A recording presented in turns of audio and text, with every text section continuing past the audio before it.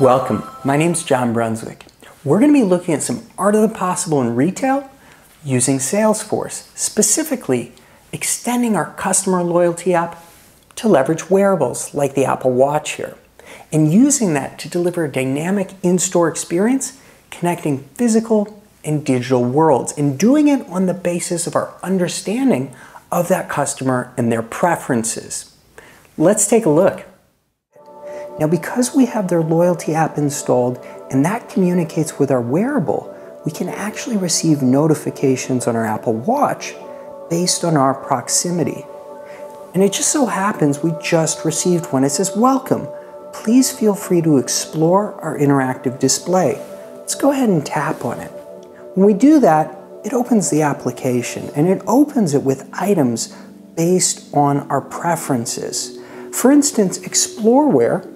If we tap on that, we'll notice that it changes the digital signage and highlights the physical item.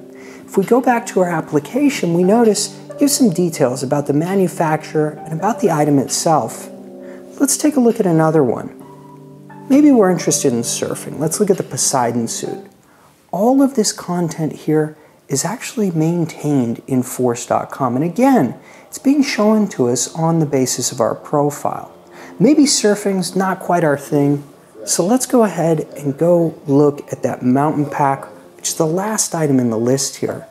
It again changes the video and gives us more detail about the specific item. This seems like something to be really interesting, so let's go ahead and favorite it. When we favorite it, it actually adds that to our profile so that any of our other interactions across any channel reflect this preference.